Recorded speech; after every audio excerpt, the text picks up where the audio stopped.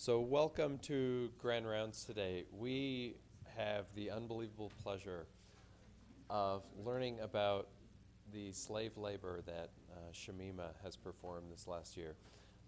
I believe she's the most prolific cornea fellow ever, at least in my long tenure here, in terms of putting out research papers.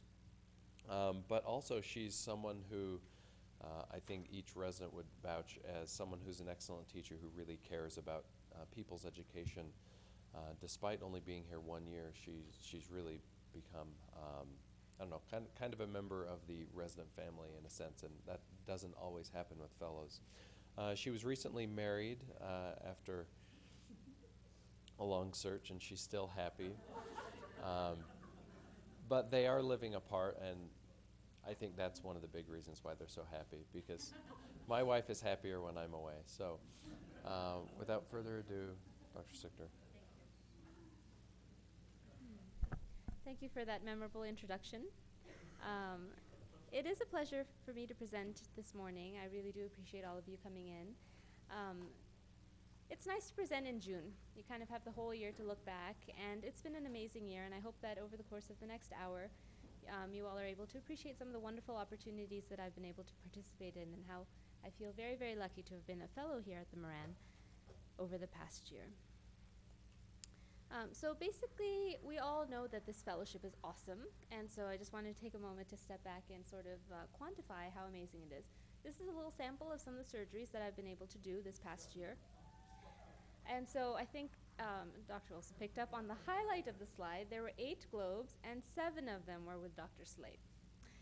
So it's been an honor and a privilege to close globes with you, Dr. Slade. I think you'll be on call at the beginning of the year because you are like the resident expert. And hopefully you can share some of the pearls that we've shared listening to Lady Gaga on Pandora while closing globes. So it's been very, very entertaining. And then actually the 8th globe was with Bryce, and so that was an honor to help close Bryce's first globe. So, but it's been a great year, as you could see, lots and lots of surgery, and this was definitely one of the reasons why this was such an attractive fellowship. But there's another component that I didn't quite realize was so enticing about this fellowship, and that's the opportunity to engage in research. So as of today, I've submitted 16 papers and 9 have been accepted. And technically, if Dr. Oberg and Dr. Holt kind of finish up the last round, we'll submit 2 more papers this week. And I had the opportunity to be involved in 2 ARVO posters. I had 2 invited papers, and I gave 2 talks at ASCRS, which was a first for me. So that was a delight. And so what I'd like to do is sort of go through some of the papers that have been accepted and share with you a little bit about that experience. So the first paper was actually accepted into JRS. And this was a prospective study looking at artisan iris-supported phakic IOLs in patients with keratoconus. And so the interesting thing about this paper is it looked at 13 patients with 16 eyes, and these patients were defined as having stable keratoconus, defined not only by keratometry but also refraction. And there were a number of reasons why these patients were considered a good candidate for these phakic IOLs, which are, as most of you know, inserted through the anterior chamber and clipped to the iris. Here in the US, it's also marketed as Verisize, although abroad it's marketed as Artisan, simply reflecting the difference in manufacturers. And so these patients were found to be contact lens intolerant or simply did not like wearing the strong prescription glasses that they needed. And so in these 16 eyes, 14 received just the standard phakic IOL, and 2 actually received toric IOLs. And it's important to note that toric artisan phakic IOLs are not available yet in the US, and this study was conducted in Iran.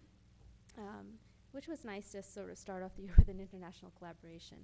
And so here, looking at our data, you can sort of see the range that these patients experience. I mean, the visual acuity was on the order of correctable to 20/20, usually 20/20 to about 20/40, but the range of power ranged from -9 all the way up to a -22.5.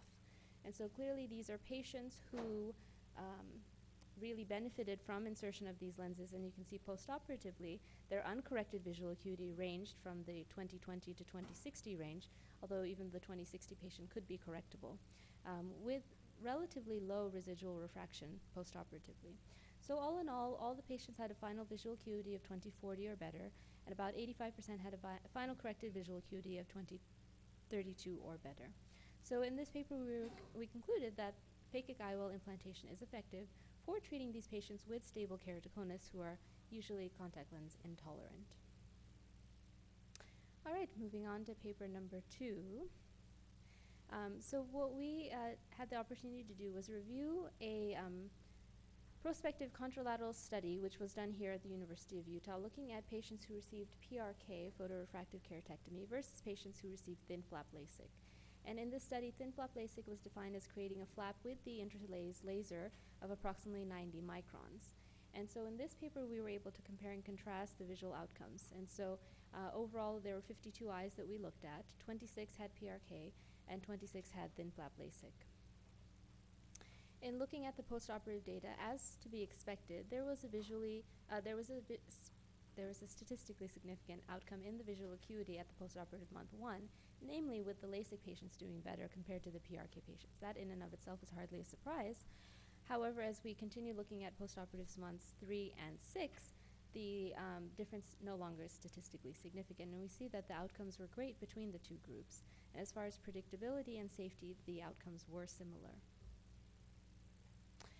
We looked at contrast sensitivity as one of the factors as far as outcomes, and you can see here graphically that the contrast sensitivity was similar between the two groups. An interesting thing that we looked at were higher order aberrations. Most people consider higher order aberrations to increase after laser treatment, and we can see that that generally was the case consistently with PRK and LASIK. And most notably, the total higher order aberration in the spheres increased postoperatively, whereas trefoil was pretty much consistent both pre and postoperatively as well. Any questions so far? Okay. So moving on to project number 3, I think I'm going to finish very quickly because I seem to be speaking in dictation mode. But so the next project we looked at was a series of patients who had iris fixated phakic intraocular lenses. And it was interesting because these patients presented with decompensation of their cornea. And so taking a step back, Dr. Moshfar has a lot of experience with these phakic IOLs that are clipped to the iris. And in general, in his experience, which reflects sort of the FDA experience, corneal decompensation is not common. However, these were cases that were done by outside ophthalmologists that presented to us. And as far as the management was concerned, as far as the cases that we looked at, there were 2 cases at that time of patients who had had iris-fixated intraocular lenses. And they were noted to have corneal decompensation at 22 and 36 months, which are pretty far out from initial implantation. At presentation, their visual acuity was approximately count fingers or 2400 in each patient. And one patient underwent phakic IOL explantation with a concurrent DSEC at the time of surgery, and another patient underwent explantation with phacoemulsification of their lens because of cataractus changes that were noted with a concurrent DSEC surgery. And postoperatively, both patients were actually noted to have vision of 20/50. And so this just sort of highlights how we're able to efficiently treat endothelial disease when we sort of bring it on with our surgical treatment. Okay. Yes, please. So the decompensation itself, is it pretty obvious it's because the lens moving alongside the eye is relatively shallow chamber, or You know, is there an obvious reason? Did you see the decompensation occur like in the contact lens?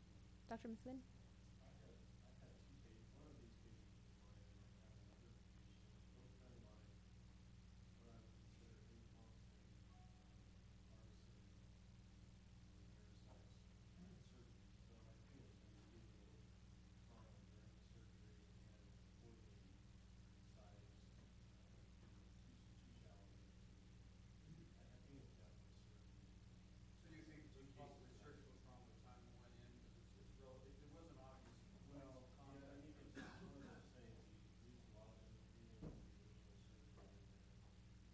You lose a lot of endothelium in the original surgery, and then things change over time. But both of the cases I were pretty obvious. They're both outside. And it wasn't a dislocation. Neither one was dislocated. They were both. There's been a lot of debate about the fact that in some eyes there's enough movement under circumstances that it can convey an into the cornea. Was Dr. Moshfar's case dislocated? No, it wasn't dislocated. No. So I think it's fortunate. I had one that was already superphakic, and one that was just. We haven't had any decompensation of the ones that we found here. There actually is. One we didn't have one with that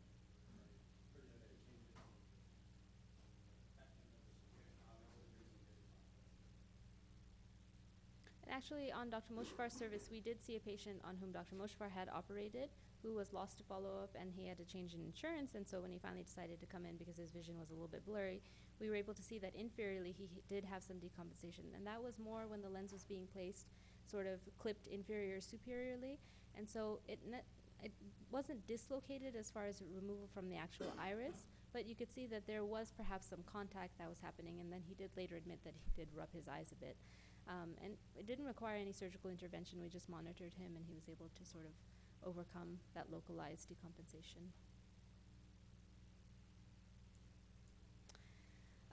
Okay, so we'll slow it down a little bit and talk about this project, which was sort of one of the highlights of my fellowship, ultra-thin decimase stripping endothelial keratoplasty, donor tissue preparation, and profile analysis. So basically the principle here is everyone is sort of seeking to make thinner tissue for a or for endothelial keratoplasty. And of course, the endpoint marker for that is decimase membrane endothelial keratoplasty, where you're simply transplanting decimase membrane and the endothelium.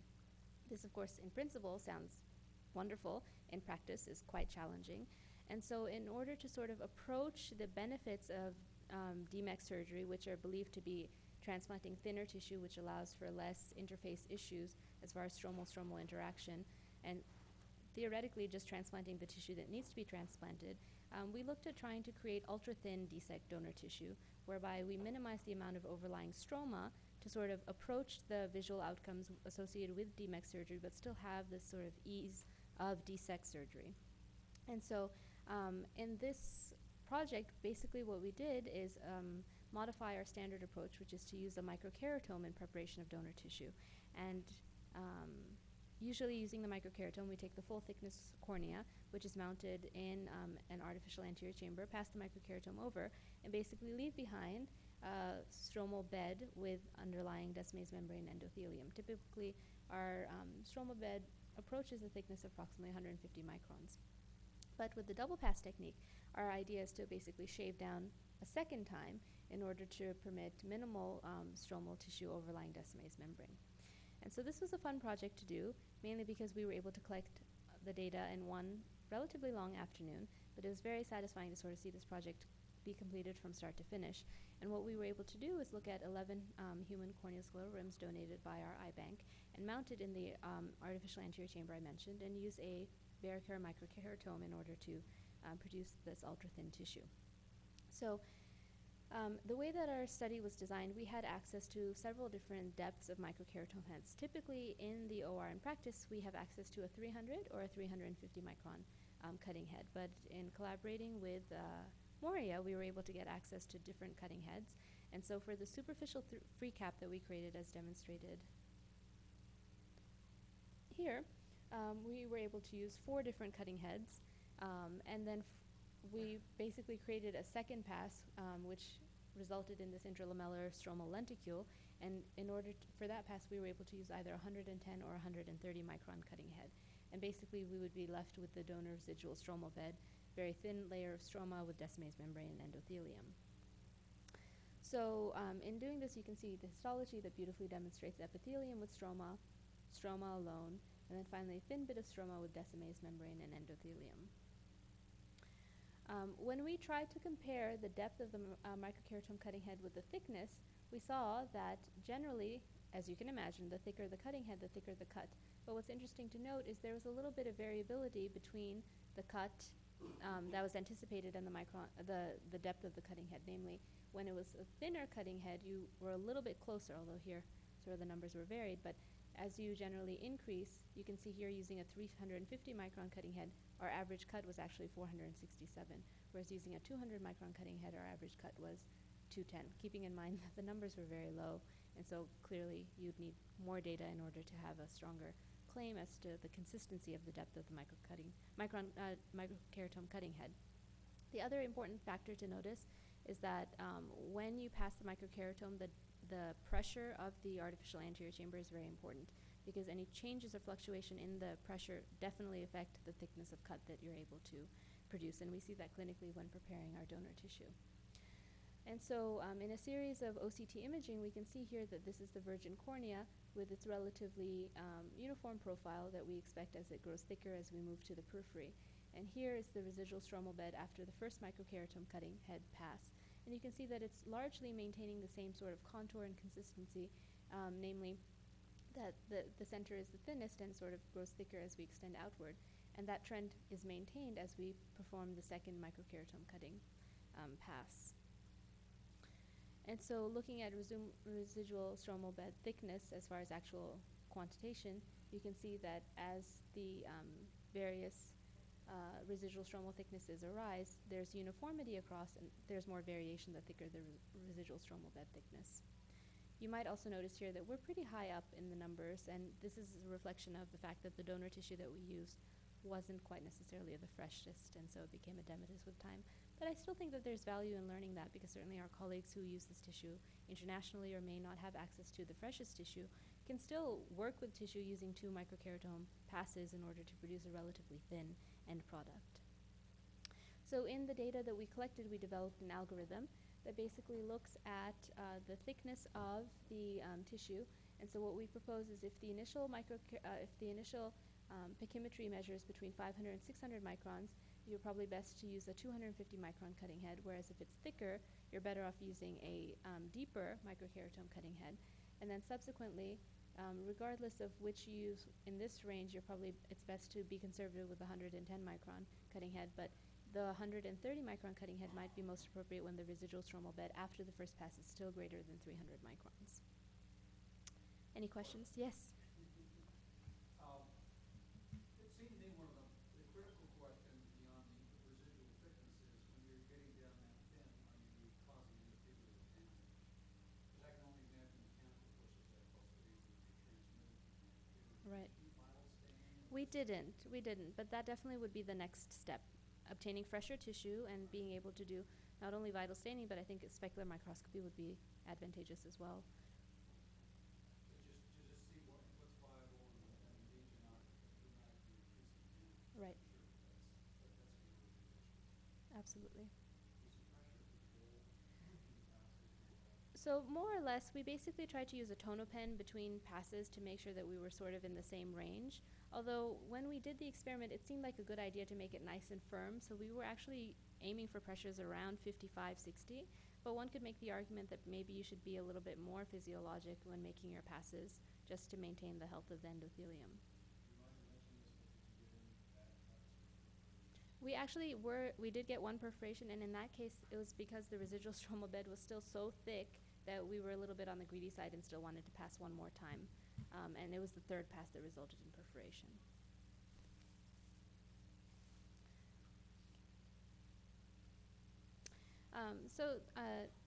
We're going to switch gears a little bit and talk about a case report of CTK, or central toxic keratopathy, after LASIK. And so this was an interesting case of a 58-year-old woman who presented with not too unusual of a myopic correction. And so she underwent LASIK, which by all means was considered pretty standard. And postoperative week 1, she was noted to be hyperopic with a +125 on the right and a +250 on the left. And clinically, she presented with this sort of haze across a linear pattern on the front of the eye, where underneath the LASIK flap.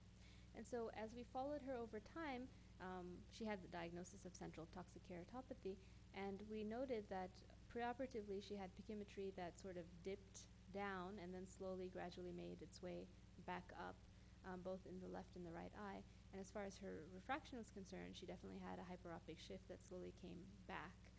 And you can see that her vision was correctable sort of after the first month. And so gathering data with this patient, we tried to glean more information about understanding what is really going on in this principle of central toxic keratopathy. And so here, looking at some of the pentacam data, we can see that if we look at the posterior curvature, as to be expected, it's pretty constant. And that makes sense, because certainly we're doing refractive surgery on the anterior portion of the cornea, we wouldn't expect changes on the posterior curvature. But as we looked at the anterior tangential curvature, we can see that there was this swift change where at week 1, it definitely became more flat and then gradually increased in curvature.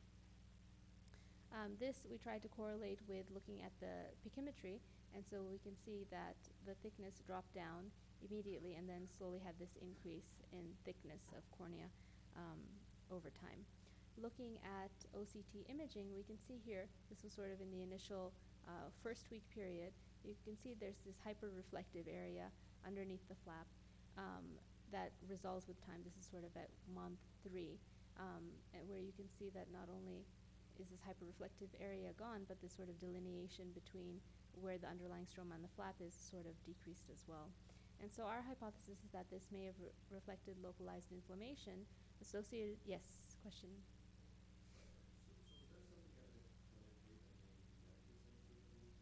Yes, so here you can see here. Yep, yeah, that was post-operatively, no problem. So it was that haze that was underneath the LASIK flap. And so we see these images that changed. Unfortunately, we weren't able to obtain very good specular microscopy images because it would have been very interesting to see if we could actually see the inflammatory cells located within the stroma. Since publishing this paper, there has been another paper that's come out in the French literature that does talk about this case of CTK where they are able to do specular imaging. And basically, if you look at the image, it's black splotch with like these teeny white punctate spots, which they propose are inflammatory cells like macrophages that are in that area. And so from looking at this patient, we concluded that the majority of the corneal tissue loss occurred mainly in the first postoperative week. However, in order to fully understand the disease mechanism, it's important that we had important to have more postoperative data, especially early on. And it would have been particularly helpful had we obtained an OCT image of this patient before the onset of this disease process. Of course, confocal microscopy would have been helpful as well. And very high frequency ultrasound would be something that would be interesting as well, as to sort of delineate where that inflammation is and how it changes over time. Yes, please. I'm always confused how this is different than just the diffuse lamellar keratopathy, which I think of as past following LASIK. But there's been arguments going both ways. Exactly, this is a different entity, but why is it different? And what do you think is the stimulating etiology of this inflammatory cell reaction? Well, I personally think it's within a spectrum of DLK, and this sort of represents the endpoint. I think we don't have enough information as far as on a cellular level to be able to differentiate why is this not just an extreme form of DLK, which I kind of think it is. And in order to get that information, I think if we had more data, we'd probably have a better understanding. As far as what the inciting factor is, I think once upon a time when we were using blades to make flaps, it certainly made sense that perhaps the mechanical chatter of the blade itself was causing a lot of local inflammation. But now that we're using the interlays, I'm not really clear as to why the mechanical separation would be pro-inflammatory. Do you have any comments, Dr. McClellan? I just wanted one comment and one question. I agree. I think it is a DLK might cause a variety of imaging or some kind of a immune stimulant or occasionally parainfectious things that cause a huge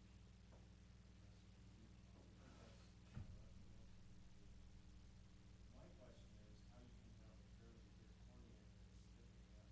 Could you tell from the images if the thickening is just from epithelial thickening or is it beginning stromal? I think you're getting some stromal repair. You don't get a lot of scar tissue. Right. It's an infant disease with the specific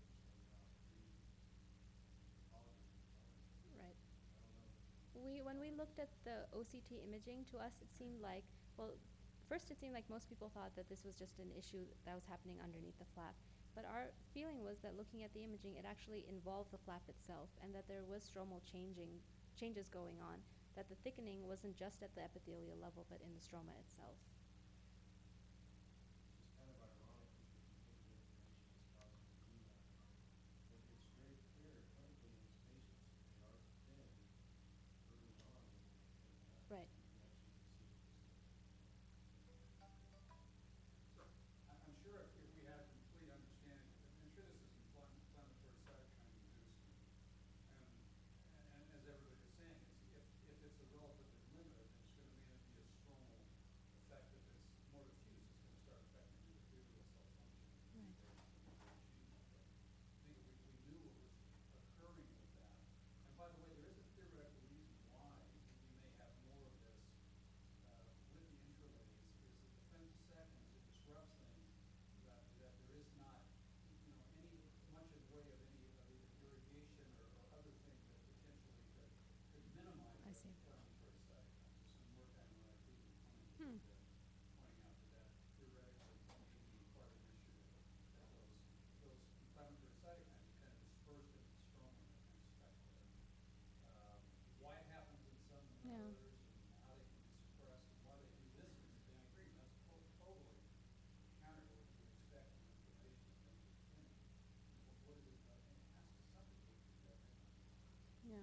that's very interesting mechanism. Kendall. You mentioned earlier that you are going to be using a 250 micron head, microversion head for corneas of 700 to 800 Yes. thickness. Would you actually, if you had a cornea head, Yes. you would kind of question the viability of doing a 250 and maybe not even use that cornea?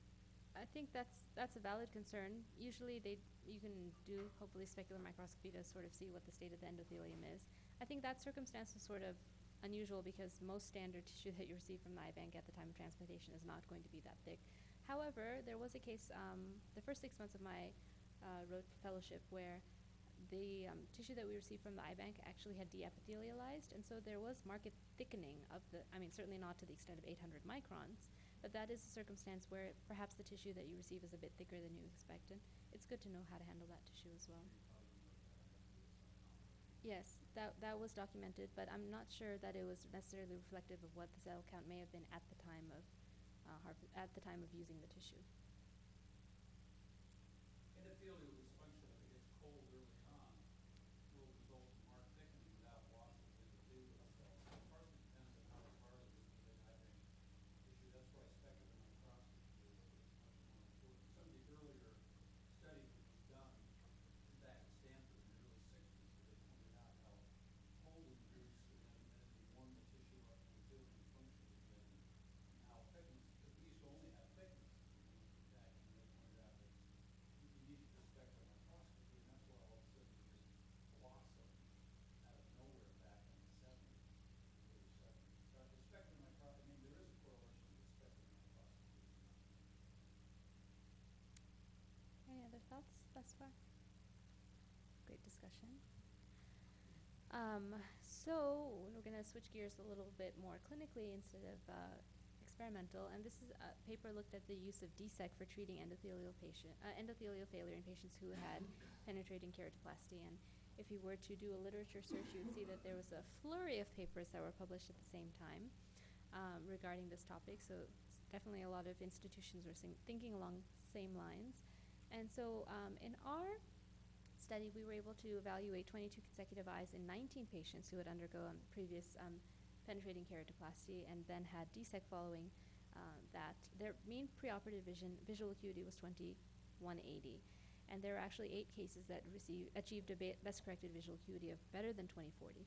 And I think it's important to take a moment just to step back and look at that and say, well, are we really doing a service to these patients if only 36, about a third, of these patients are having vision that's better than 2040? And I think it's important to note that these patients are not your standard, like, oh, they had a little bit of flukes and now they're having a DSEC and they're, expecting vision to be 2020 or 2025. These are patients who've had likely several surgeries, who may have different amounts of scarring, may have retinal disease as well. And so in some cases, the reason for us to do the DSEC was more therapeutic, simply for comfort, to treat bullous changes that were causing patient a lot of pain. And so this was not a study that was meant to try and highlight great visual outcomes. It was meant to sort of reflect our experience, which was dealing with very complicated patients who had failed PKPs. And of the patients that we evaluated, only one was noted to have a partial dislocation, which is a dislocation rate of 4.5%, which is excellent when compared to similar results in the literature. Of note, and if you were to review sort of the papers that were published at the same time, noteworthy changes or differences in our paper were the fact that the grafts were designed as to being the same size as the failed PKP, whereas some papers propose that maybe having a larger DSEC graft would be advantageous. Others propose that maybe having a smaller would be better, because if you're avoiding that sort of graft-host junction, then you might limit the amount or the possibility of that graft dislocating because of an uneven edge against which it's placed. In our patients, we did not remove or scrape Descemet's membrane, and there's definitely some controversy in the literature as to the benefit of scraping. There are some people who really swear that scraping the base stroma really helps as far as making adherence of the donor tissue improved. However, in our experience, we don't do that and didn't do that with these cases. However, all of our patients had paracentral venting incisions, and this is something that is part of our standard clinical practice, and we believe allows us to ensure that the graft is in good position. And while other techniques involve using forceps to introduce the tissue. We used a glide pulling technique using a 4.5 millimeter incision at the limbus.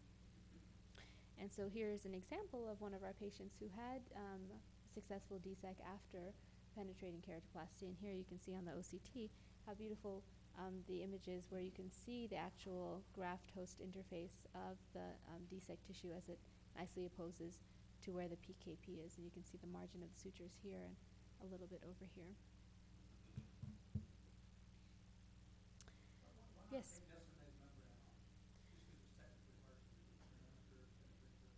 Dr. Mifflin? Yeah, well, as Dr. Olson knows very well, that posterior wound, and Dr. Menlo says even better, is never really healed up very well, and you get a lot of overlap and a lot of non-reversible disparities. So if you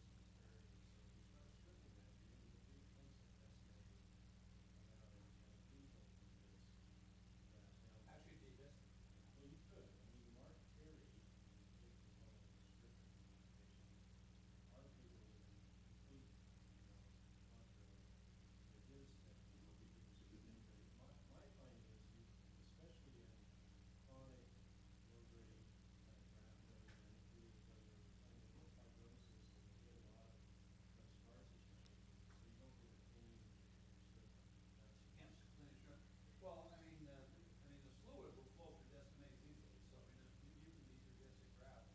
You just wonder if the interface tissue is going to enhance the desmoid. Yeah, I mean that's the concept. The concept of stripping and desmoid stripping surgery is different. So most cornea specialists believe it's strip. So that's really the issue. Yeah, otherwise the interface is. Mark Terry would be the exception. It feels like the appearance issue that you want to strip. I think most experienced DSEC surgeons now believe there's more of that we call seating the bead, like sealing a tire, bead on the tire, pressurizing the bead, push up very tightly to make it strip, whether it's estimated is on or off. That may help, endothelial cells play how that stuff comes along too. Usually there's no they're pretty good. Nick looked at enough of these. They're rare. They're pretty rare. His exact words are remarkably attenuated. Okay, so now we're going to change gears a little bit, moving from the phakic IOLs, which of course we know are FDA approved, to these new color iris implants in phakic eyes, which are actual plastic discs which are inserted into the anterior chamber in order to produce a cosmetic change. This is not FDA approved, as you can imagine. Actually, has been proposed by an ophthalmologist in Panama. And so we had a little bit of experience in the management of patients who had this implant placed and then unfortunately experienced decompensation. In particular, we had a 19-year-old who presented with complaints of subjective vision decrease, and he had had bilateral blue new color iris implants done in Panama the week before. His vision was 20/30 at the time of presentation. His pressures were normal. However, on gonioscopy, there was evidence of early PAS in several quadrants, and the implants basically looked like they were lodged in the angle.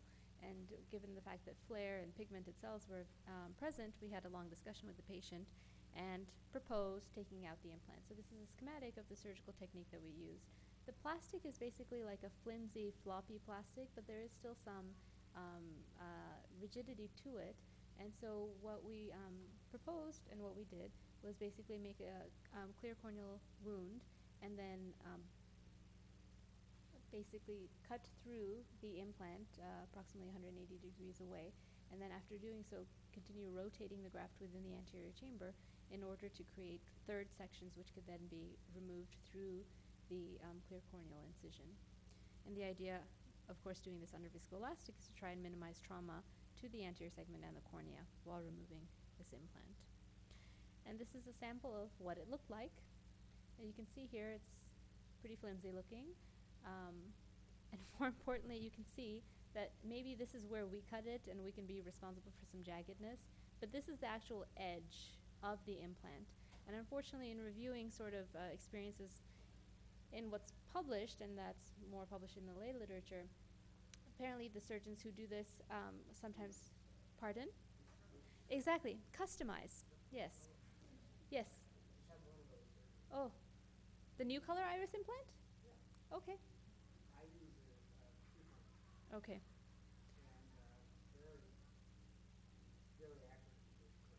What is the consistency of this compared to that silicone? I thought this one is silicone too?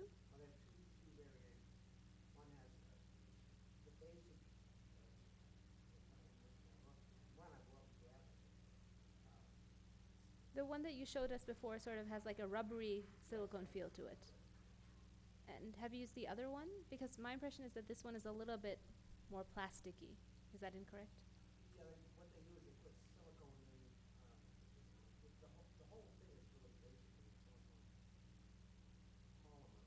I see.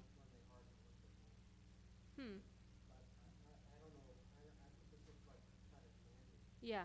No, this does not look like a tree fine at all. You know, I mean, this whole thing where people are running down to Panama so they can have their eye colors changed reminds me of old Bob Newhart skit he had on the Gracell Ferguson Take a Chance airline at Storm.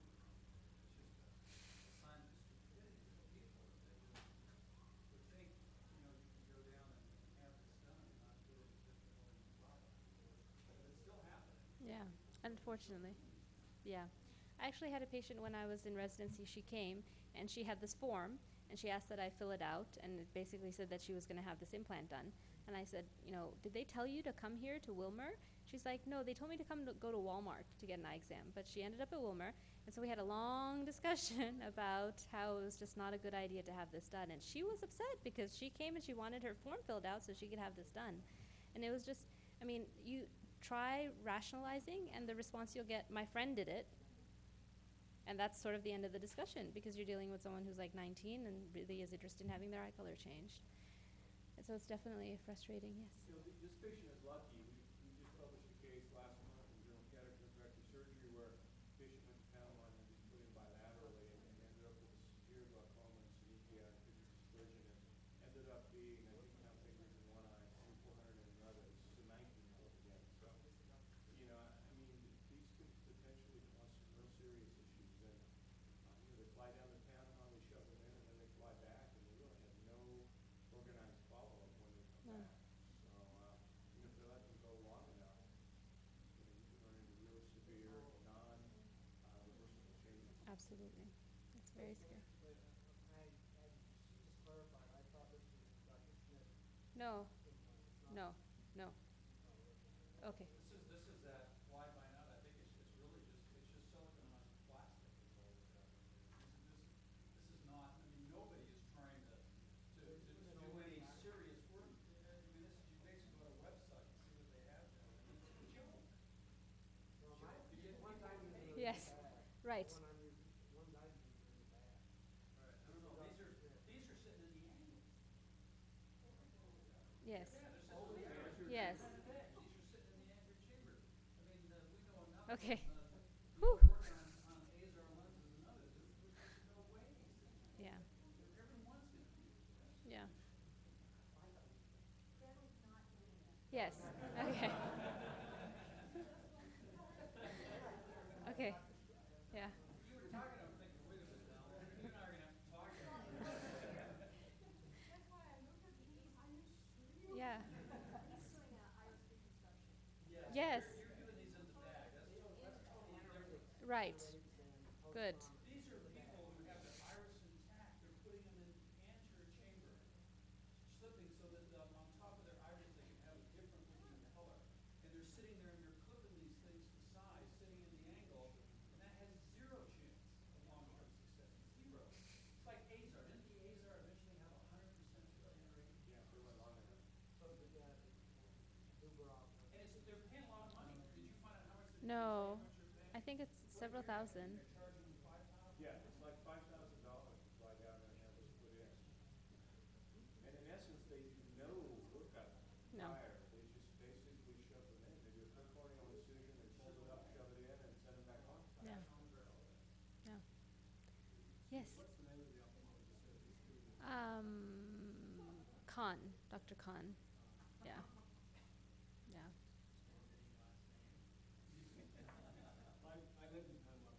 Yes. know a lot of the ophthalmologists have. I don't know him, but the state of cataract surgery in Panama is actually very good. It's Hmm. most of the private centers.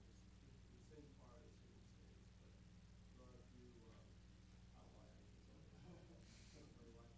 Yeah.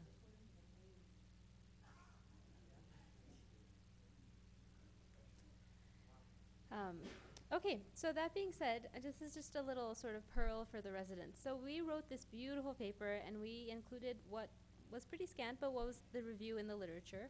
And when we submitted it, the feedback we received is, this is great, but you have too much literature review. So basically, we just took the paper and reformatted it into 2. And so that's how I was able to get another paper out of this year. And so here's a picture, actually, Dr. Crandall, of the patient. Yeah, right. And you can tell how stunningly handsome he looks with those implants. Wow, I would totally understand why someone would want to pay $5,000 for that. It's crazy, absolutely crazy. It looks ghoulish. And not only that, you can see that the placement here, the light reflex is centered in the pupil, and you can see where it is here.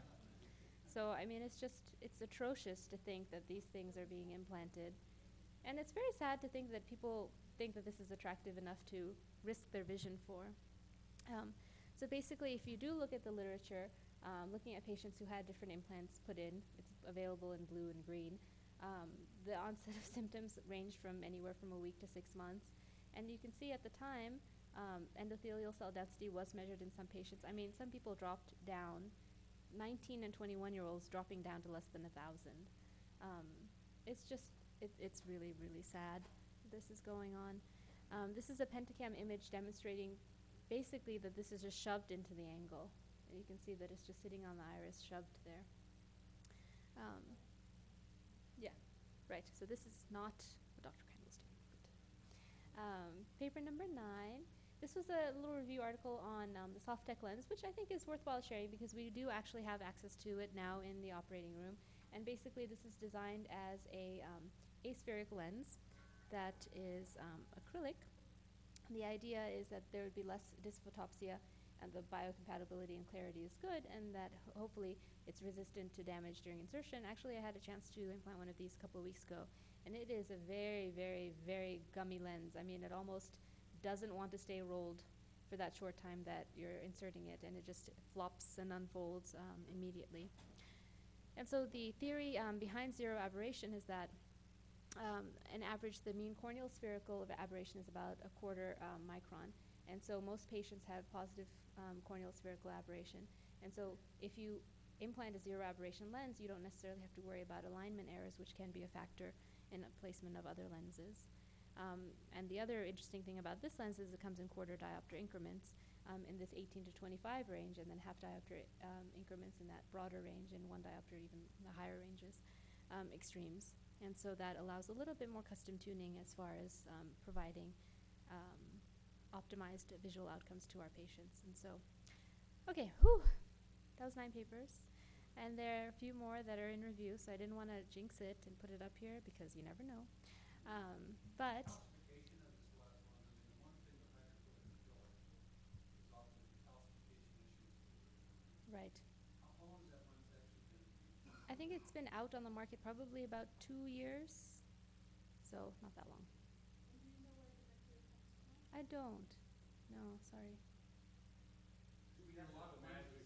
2 years is the magic number when you start to notice calcification. It's interesting in that the companies that now have the longest experience, Rayner has just had a hydrophilic acrylic that's been out for a long, long time, but even the Rayner in extreme circumstances has been shown to case of calcification. Extreme, we're talking people who've had retina surgery, silicone oil, severe diabetics, chronic breakdown blood ages, barrier, there's always a risk of calcification. But if it's a well-made hydrophilic acrylic like the Rayners, or Bausch & Lomb has a fairly well-made hydrophilic acrylic now that they're using a lot in Europe. The incidence of calcification is very small, and now showing up just in specialized circumstances. But some of the earlier hydrophilic acrylics, there was a very high percent of calcification starting in about 2 years. Hmm. Well, some of them are calcification rate for the majority. I mean, that's all heavy. Any other thoughts on this paper? So I just wanted to take a moment. I mean, this has been a phenomenal year. So you can see I've had a chance to do amazing surgery, work with amazing people, and participate in a lot of really nice research projects. And I think what I want to share is, obviously it's been a busy year, and as all of the faculty know, balancing academics definitely is a challenge. It requires time management. And what I found most wonderful is the opportunity to collaborate and delegate, because it really does make a tremendous help in trying to get these projects done. I think the joke among the fellows has been, oh, if only we could get a fellow to help us with some of our work, we'd be in good shape.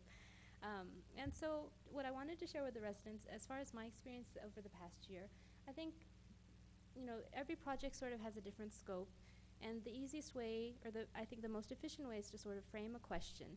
What is it that you want this paper to share with, your scientific colleagues? But more importantly, I think it's important to have a modest goal. I definitely know that we all are aware of certain projects that you may get involved in, and they become sort of bigger and bigger and more ominous as time goes by. But I think the projects that sort of have modest goals to begin with are definitely the ones that sort of have the best chance of being successful, and something that you can be proud of because you feel like you've worked on it from start to finish. And I think sometimes what gets overlooked is actually taking the time to review what's in the literature, because there is so much out there, and I think, keeping up with scientific proceedings is not what it used to be. I mean, there are so many ophthalmology journals, and there's so many papers, and now there's online publishing, and it's hard to keep up. But when you set your mind to a certain task, it's important to know what's out there, know the audience, and that way you can sort of focus your efforts. So I'd like to take a moment to share some acknowledgements. I mean, clearly this year could not have been possible without the support of Dr. Mifflin and Dr. Moshfar. And Dr. Newfer was a tremendous co-fellow that I really do appreciate having. The Moran faculty staff have been amazing. I wish I could take all of you back with me. In particular, Monette. If you know Monette in the laser suite and the OR, she's phenomenal. The Moran residents have been wonderful to work with. I really have not dreaded being on call because it's been delightful working with all of you. In particular, Krista, Tom, Derek, and Lloyd have participated in some research projects with me, and I really do appreciate their contributions. Jeff Petty is about to be mentioned because he's working on something now, but I'll see what his turnaround time is. And then as far as medical students are concerned, I've been really lucky that I've had a chance to work with some really intelligent, motivated medical students. Lisa, I'm sorry I forgot to put your name up there, but Lisa Leishman is one of the incoming PATH Fellows, and so you'll have a chance to get to know her over the year. And she's phenomenal as well. My female fellows, that's what we kind of call ourselves, and Mark. It's been great to have such a wonderful group to sort of survive the year with, and also my family's been tremendously supportive. So I'd be happy to answer any questions, and this would be a chance for anyone to make an escape because I'm going to show some wedding pictures. I've already seen them 10 times. Minimum 10 times.